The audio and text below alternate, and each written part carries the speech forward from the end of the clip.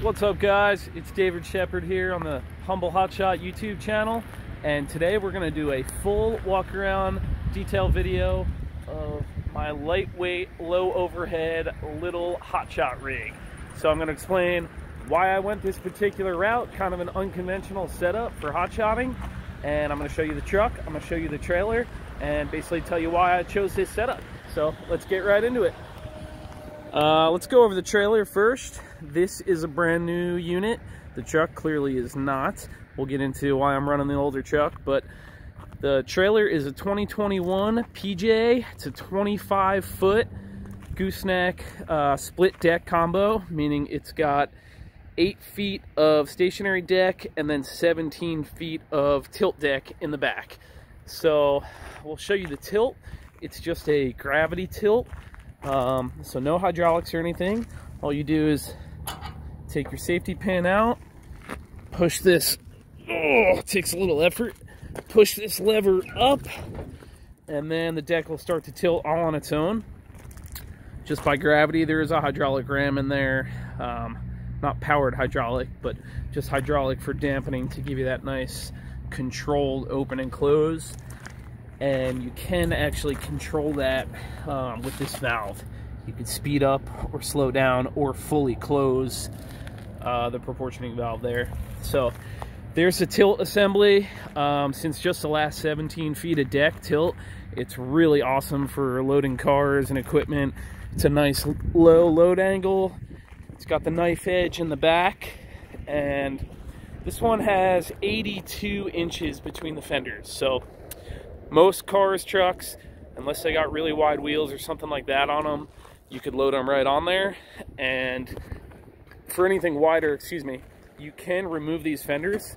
It's just a couple of bolts on each side, unplug your fender lights, and you can remove the fenders and just drive right over the trailer tires. So I basically could not decide if I want to haul cars, haul freight. I see a lot of partials on the load boards, and at the same time, I'm a big car guy. I like hauling cars, and I love the fact that when you're hauling cars, you're in control of the load and unload. You're never waiting for a shipper or receiver to load or unload you. You could get that car on and off the trailer yourself.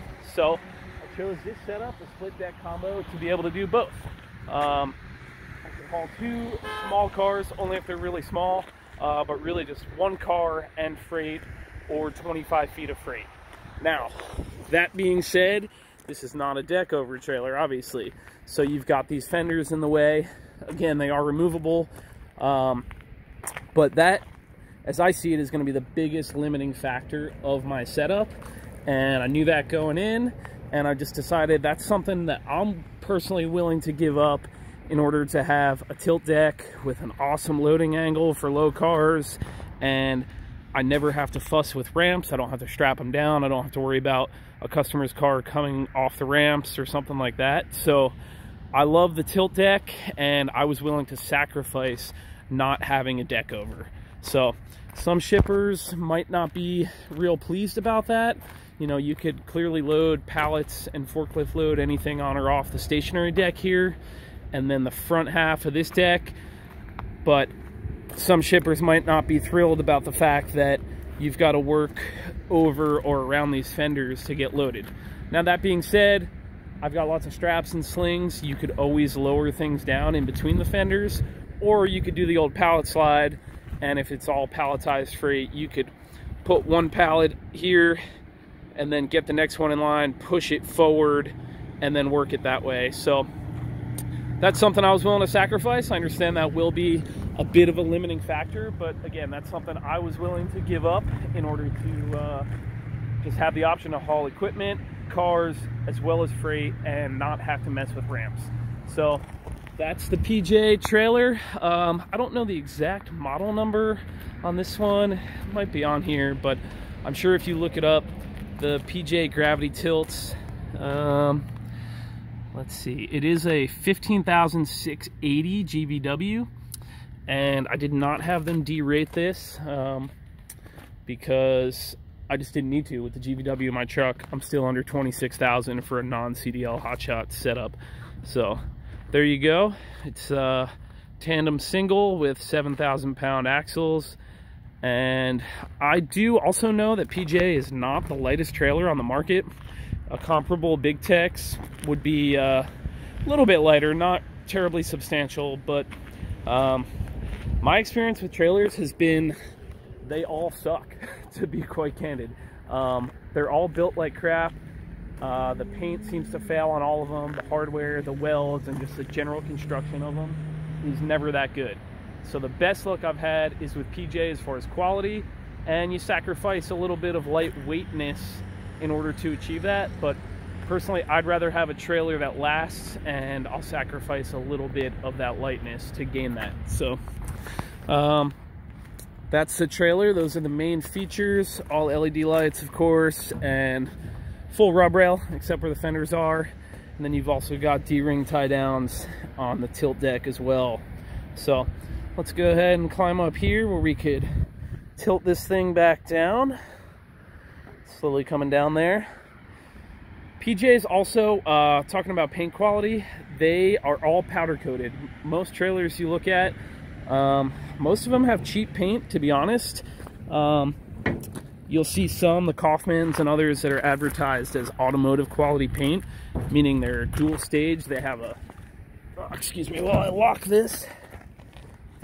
Dual stage meaning they're primed with one coat, and then they have a finish coat, and they're primed, they're painted, and then they have a clear coat on top of that. So that's better than just a single stage spray and pray, but not nearly as good as the powder coat on a PJ. So that's the trailer in a nutshell, and then we'll go over the truck here. Now, this really the biggest reason why I'm running this truck, the 2003 Dodge Ram 5.9 Cummins with an automatic, is simply because I already owned it. Looked at a lot of different trucks. I was gonna pull the trigger on buying a dually, and I just read more and more about the problems they were having, and mostly emissions related, some stuff with the newer VGT turbos. I've had a lot of experience with the Cummins platform. I wanted to stay with that, but I just could not bring myself to buy a new truck and potentially have to deal with more problems than the truck I already owned may or may not have. So that's why I decided to stay with the 2003. No DEF, of course.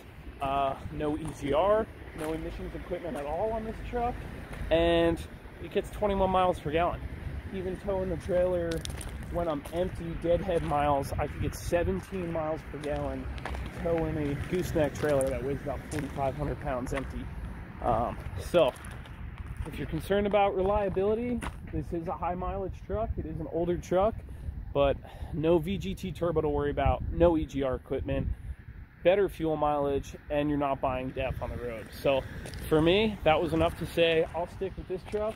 I do all my own maintenance, and I just figured if something happens, I'll deal with it then. I could run this truck and with the high miles potentially have some maintenance and some repairs to do, or I could take out a loan or spend a bunch of money on a brand new truck and potentially have the same problems. In addition to that, you get a brand new truck and you have a warranty. That's the biggest benefit of getting a new truck, right? Well, at the same time, you're at the mercy of the dealership. That's the only place you could go for repairs. You're stuck with them, and if they say we'll get to you in 5 weeks, you just got to deal with it, right? So I figured I'm gonna run this truck.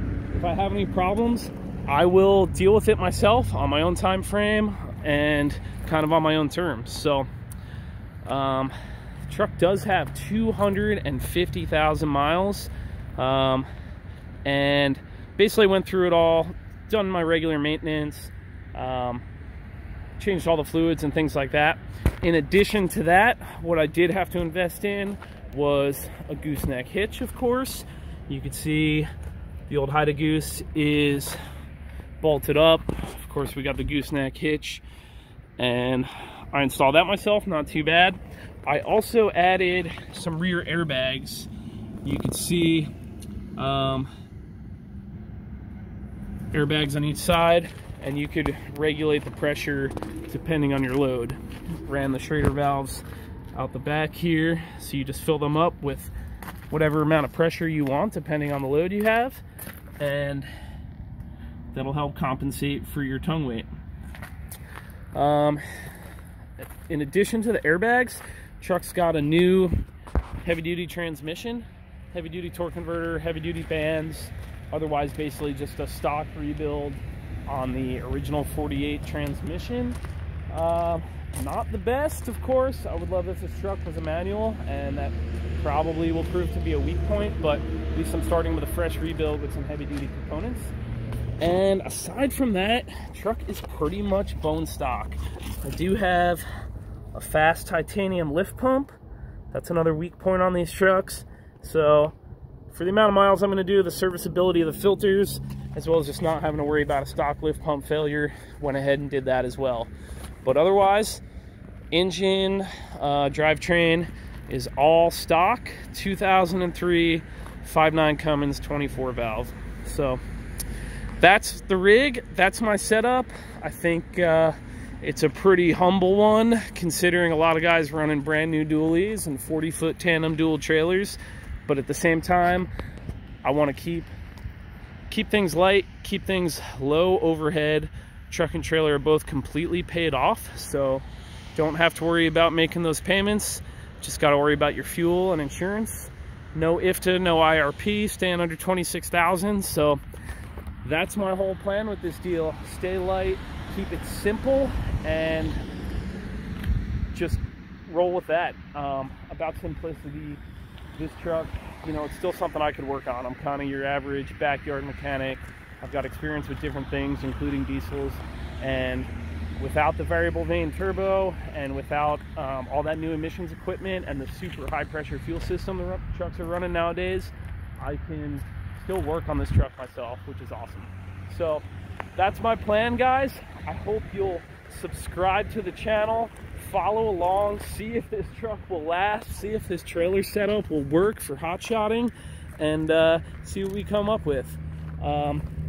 Lastly, I do want to share a Bible verse with you guys. I will be sharing scriptures on this channel. The Lord God is the greatest blessing in my life, and He's honestly the source of all life and energy, and if there's anything good that I do in my life, it's only because of Him. So today I want to share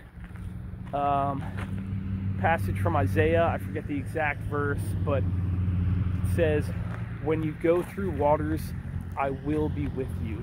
When you pass through rivers, they will not overtake you." Excuse me, we got a old Ford F-1000 going by with some raspy exhaust. But when you go through waters, they will not overtake you. I will be with you. When you pass through rivers, they will not overtake you. When you walk through fire, it shall not consume you, and you will not be burned out. So I hope that encourages you guys. Maybe I'll have problems on the road with this. I know I'm gonna endure a lot of struggles, but I will always remember that the Lord is with me no matter what happens, and I hope that encourages you guys as well. So I praise God for the opportunity, the blessing of just being born and raised in this country where I have the freedom to open a business and pursue my dreams. So hope this encourages you guys, and please follow along, see what happens, and I'll be giving you updates along the way, and we will see you on the next one. Subscribe to the channel for updates. I'll show you what I'm hauling, what works, what doesn't work, and we'll go from there. God bless. Thank you, guys.